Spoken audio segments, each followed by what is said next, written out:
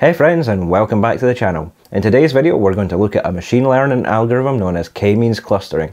We will see how we can apply that to well-logged data and split it up into separate groups. But before we get onto the practical side of running through k-means clustering in Jupyter notebooks, we first must understand what k-means clustering is.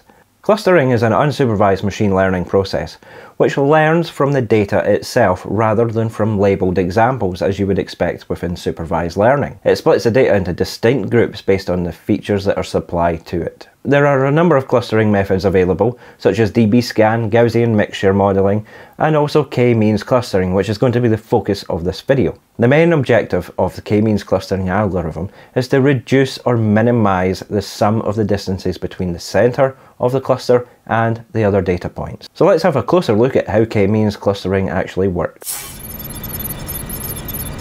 To illustrate the process of k-means clustering, we can use this simple data set plotted on a scatter plot. The first step in the process is to define the number of clusters that we're going to want to generate. There are a number of ways that we can identify the optimum number of clusters, and we will see an example of one of these methods in the Python tutorial section. So to keep things simple for illustration, we're going to work with 3 clusters, which means that the k in k-means is equal to 3. So after defining the number of clusters that we want, our next step is to select k random points within our dataset. In this case, we are going to be selecting 3 random points. These selected points will form the starting point for our clusters. We can then calculate the Euclidean distance between the cluster center point and all other points. If we take this point here, for example, we can see that it is closer to the red cluster compared to the green and yellow clusters. As a result, it gets assigned to the red cluster. We then repeat this process with all other points on the scatter plot until they have been assigned to an appropriate cluster. After all the points have been assigned to a cluster, we can then calculate the mean point of each cluster, which are represented here by the x's. After the new mean points have been calculated, we can then repeat steps 3 to 5 and check if the points belong to the same cluster or to a different one. As we see here, a few points have changed their colour, as they are now closer to different mean points. Once the points have been reassigned, we can then recalculate the mean point and repeat. Eventually, we will reach a point where the mean points of the clusters do not change, and then we have our final clusters. And this is just a very simple illustration of how k-means clustering works. Now that we have the basics of k-means clustering covered, we can now go to our Jupyter notebook and see how we can apply k-means clustering from the sklearn Python library to some well-logged data. So let's go over to our notebook and get started. In this tutorial, we are going to see how to run a simple k-means clustering on some well-logged data. Don't worry too much if you're not familiar with well-logged data. The same process can be applied to other datasets. So the first step is to import the main libraries that we're going to be using. We will be using pandas, which is commonly imported as PD. And this will be used to load data from a CSV file and also view our data. We then have our import matplot.pyplot as PLT, and this is the main plotting library that we're going to be using to display our results. And finally, we have the main library and modules we will be using for our machine learning process. These are the standard scalar from sklearn.preprocessing and k-means from sklearn.cluster. Once our libraries have been imported, we can then move on to loading the data. The data we are using today is a single well from a much larger dataset that was used for a machine learning competition hosted by Zeek and Force 2020. You can find a link to the full dataset and the competition details in the description below. To load in our data, we will call upon df is equal to pd.read_csv, and then we pass in the location and the file name. To make things easier for us, and to make it easier to work with our data, I'm going to set the index column to depth_md, and this is just the measured depth that has been acquired along the wellbore. And once we've run that, we can check our contents by calling upon the data frame or the df variable. And then we can see that we have our measurements from each of the logging tools. We have our row B, which is our bulk density, GR, which is gamma ray, N5, which is our neutron porosity, PEF, which is photoelectric factor, and DTC, which is acoustic compressional slowness. As we can see from the data frame, we have a series of nans within our data, and this means not a number or missing values. And many machine learning algorithms can't handle the missing values, so we have to either repair them or remove them.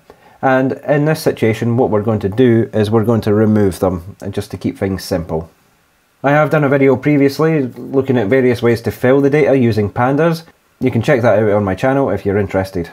So to drop our missing values, we can call upon df.dropNA, and in the brackets we'll set the argument in place is equal to true. So rather than creating a copy of the data frame, what we're going to do is apply this function dropNA to the actual data frame here.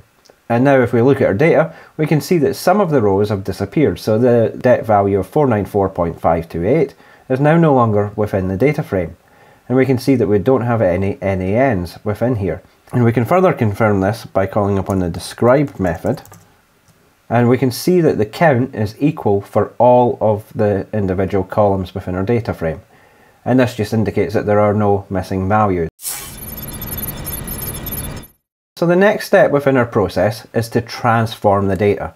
So before we apply our k-means clustering algorithm, we need to standardize the data. As our dataset contains features that have been measured in their own units and have their own data ranges, some features may end up having more influence over the final results compared to others. To reduce this impact, we need to take each feature, subtract the mean of that feature from each value, and then divide it by the feature's standard deviation. So we can see, for instance, that if I call upon the new data frame here just to get our values above this df.describe method, we can then have a look at the values and how this process works. So we have the first value here within the row B column, which is 1.77, and then we have a mean of 2.1499, and we also have a standard deviation of 0.25. So what we do is we take 1.77 and take away the mean from that, and then that result is then divided by the standard deviation, and then this is repeated for each of the measurements within this column. Once that's been done, it will then be applied to the other columns within this data frame. So let us apply the standard scalar. So first we have to create an instance of the scalar, and we can do that by typing scalar is equal to standard scalar, open brackets, and that will initialize the class. So then we need to fit that standard scalar to our data and then transform our data using that scalar. What we need to do is, within our data frame, I prefer to have those curves or those outputs put back into the data frame rather than having them as an independent array. So what I've done here is I've added the curves with an underscore t to say that they've been transformed, set that up as a list within the data frame object. So this is going to add new curves to our data frame.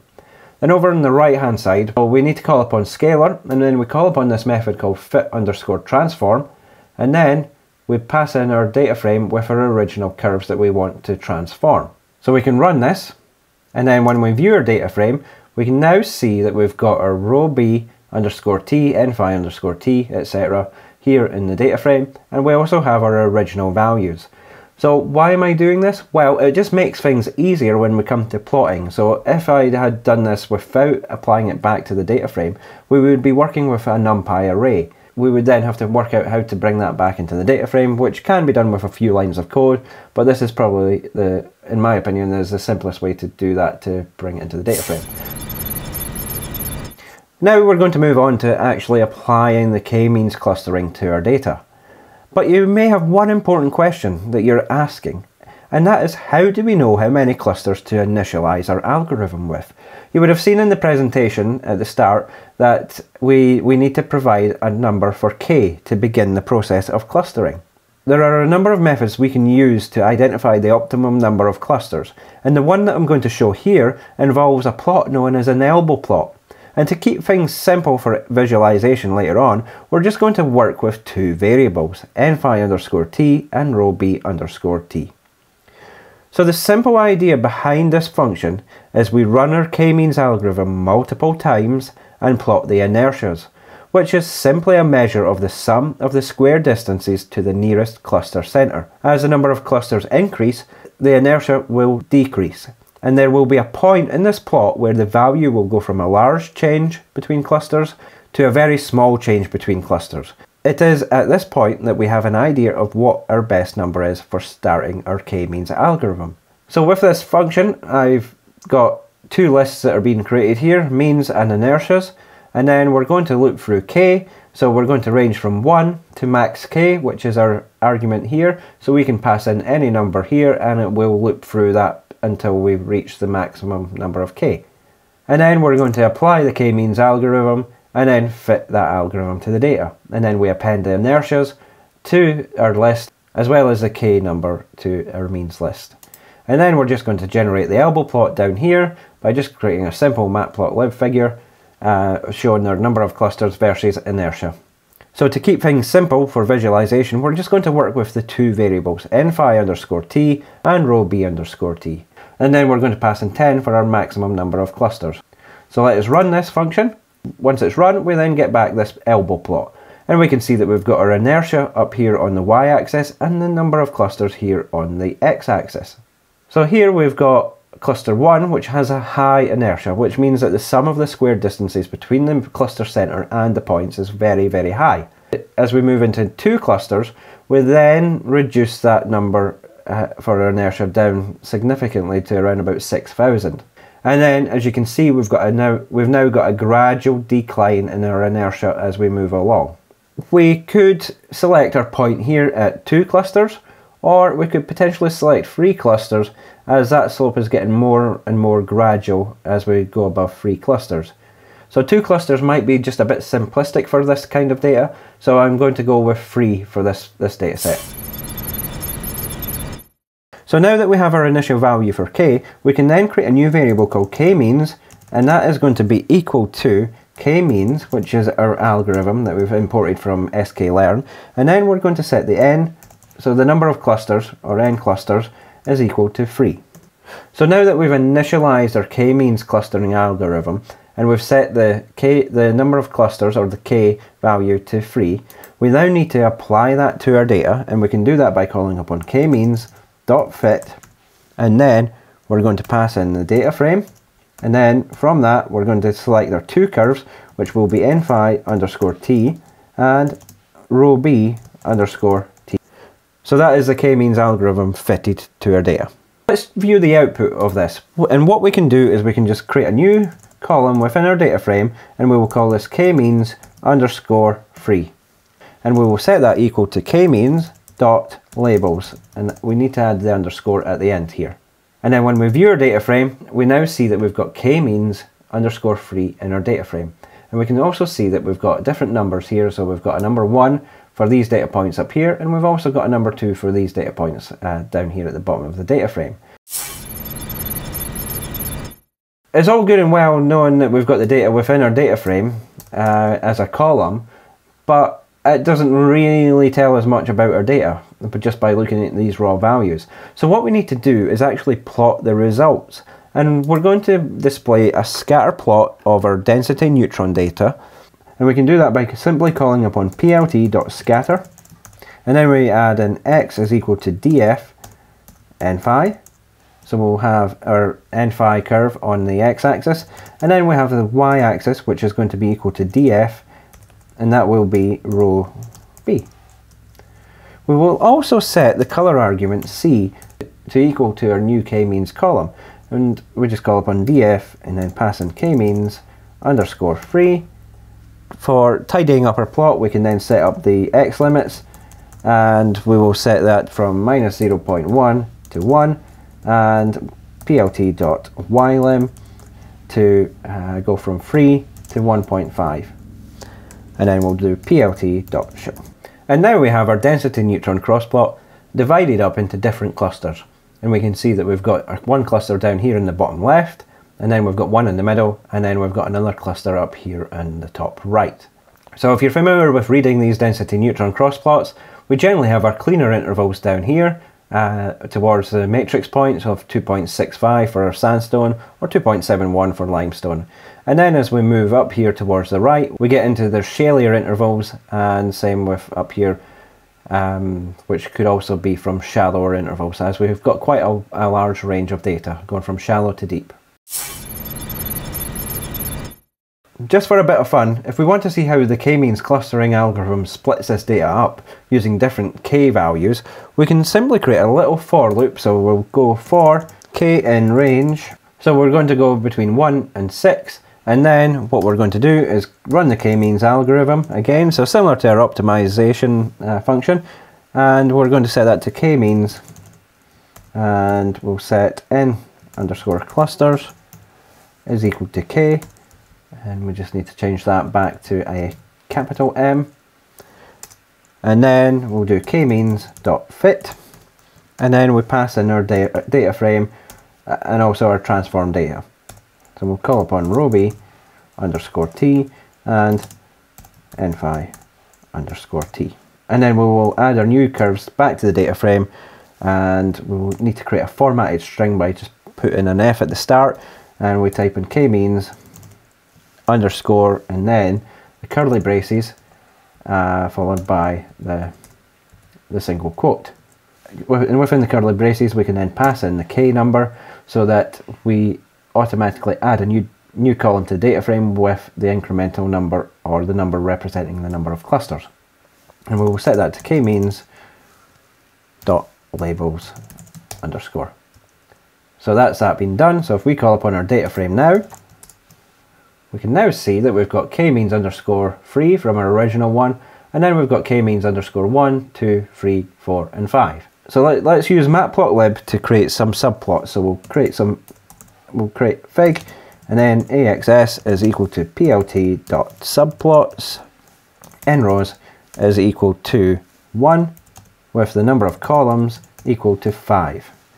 And we'll also set the fig size as equal to 20 by 5. This declares the size of the figure. So next we need to go through a little for loop. So for I, and then ax in enumerate, and then we're going to enumerate over fig.axes. So all of the individual axes within our subplots, and we will also set the starting value to 1. So when you generally use enumerate, it starts from 0, but you can use this keyword argument start to specify the starting number.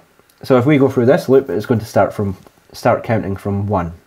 And then we just type in ax.scatter, and we'll just copy what we had above. So where we've got x is equal to neutron porosity, and then y is equal to row b, and then over here on the color. So what we need to do is change the km to capitals, as that's what we've used within our data frame. And then here we need to put in the curly braces, and we will use a value of I. So that is going to get the number from the current loop. So as we're using ax rather than plt, we need to change the syntax slightly. So ax.set ylim, and then we pass in the values of 3 to 1.5, and then ax.set xlim, going from 0 to 1.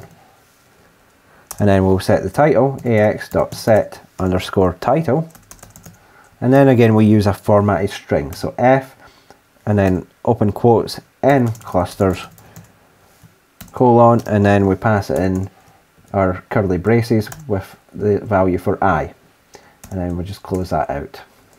And here we have our final subplots with the n clusters going from 1 up to 5. See, going from one cluster where everything is just the same, which we would expect with one cluster, and then as we go up to n clusters is equal to 2, we can then see we've got a single division between the cleaner interval down here and our shalier data up here. And the clusters become smaller and smaller as we go along as the number of clusters increases. So this is where it would take some domain expert knowledge to understand whether the k-means clustering algorithm has been applied correctly. So this was just one example of k-means clustering, but there are a number of other different methods, and you can see examples of these on the sklearn or the scikit-learn website. And you can see here we've got Gaussian mixture modelling, we've got dbScan, and we've got many other different methods. And you can see from this image here how each of these methods split up that data. So instead of importing k-means, we can import one of these other methods and then apply it to our data. So if you've enjoyed today's video, be sure to click that like button. And also, if you want to see more content from this channel, be sure to hit that subscribe button and ding that notification bell. So thanks for watching, and until next time, bye for now.